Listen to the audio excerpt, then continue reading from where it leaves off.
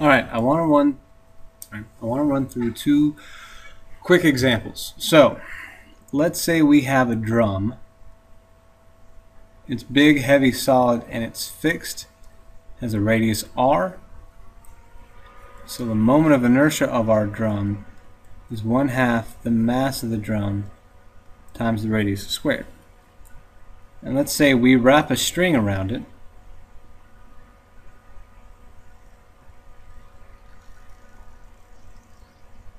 And to that string, we hang a mass equal to the mass of the drum. Now, what we want to do is find the acceleration of the mass and find the tension.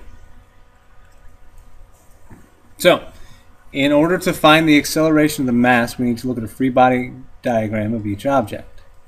First, when we have the mass of m, it has the tension in the string pulling up and weight pulling down, and it's going to accelerate down. So right off the bat, we can say that ma is equal to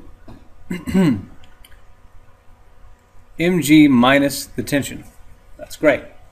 If the tension is 0, then the acceleration is equal to gravity. But this drum doesn't want to spin, which is going to give us tension in our string. So we need to look at the drum. That's too small. So we need to look at our drum. That is the same size. So looking at the drum, we have this force of tension pulling down. I'm not going to worry about all the forces that are acting right at the center that keep it fixed. Now, we know that torque is equal to radius times a force, and we're interested in the perpendicular force. That's what we're always looking for. So, this tension is perpendicular to my radius, and it's a distance of r away. So this tension gives me a torque of that radius times the tension. And looking at this, it's going to make the thing spin this way, giving it an angular acceleration of alpha. So the sum of the torques here equal the moment of inertia of my drum times the angular acceleration, and that's equal to the one torque acting on this system, radius, times the tension. So what we're going to do is figure out how to combine these two, because we don't need tension hanging around, to find the acceleration. So again, we're going to say the moment of inertia is 1/2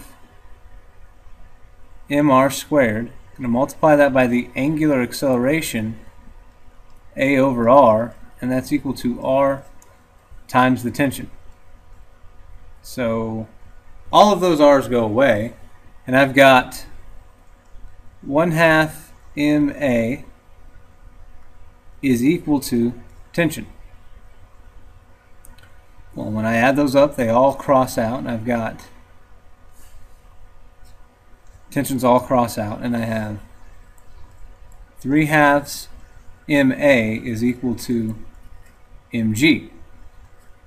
My m's go away at this point, and my acceleration is equal to 2/3 gravity. Now, acceleration and alpha are closely related to each other because they still have to share that same property. The string goes out.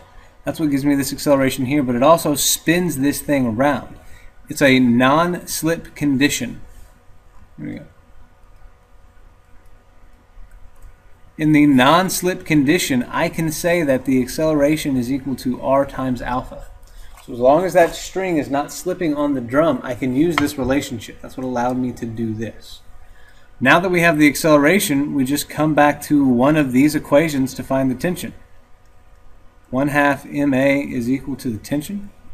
So 1/2 m times 2 thirds G is equal to the tension.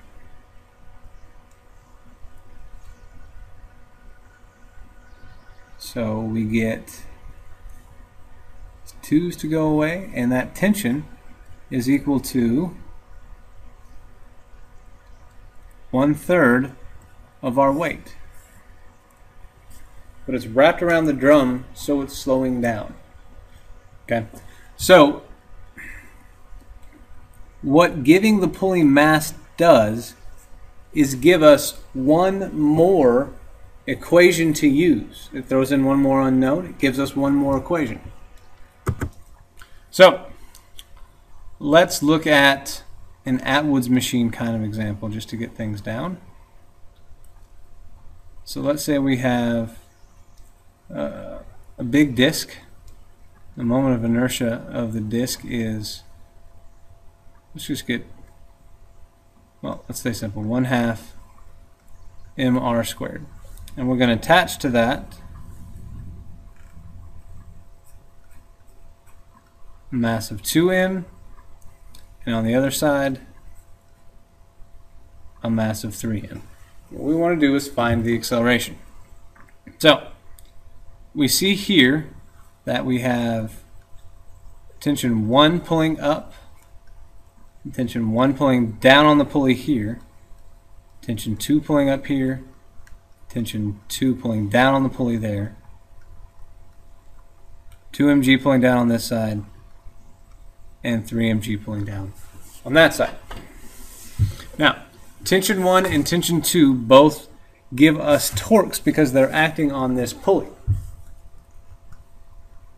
Torque 2 is equal to the radius of that thing times tension 2. And torque 1 is equal to the radius times tension 1. So now we can construct our 1, 2, 3 equations, which is a little tougher than what we had before. So our first one, 2m times the acceleration is equal to, let's say we're accelerating up here, accelerating down here, and that's my angular acceleration. 2m times the acceleration is equal to tension 1 minus 2mg. Our second equation, we have 3ma is equal to 3mg minus T2.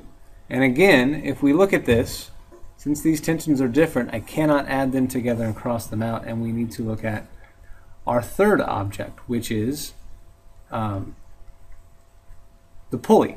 I alpha is equal to, now torque 2 is going with our angular acceleration. Sorry, torque 2 is going with our angular acceleration, and torque 1 is going against it. But number 3 is not a workable equation. So we should plug everything in that we know about it. I is 1/2 mr squared. Alpha is A over R because we have our non-slip condition. Torque 2 was R times tension 2, and torque 1 was R times tension 1. So looking at this, all of the R's cancel out. And I can add these together.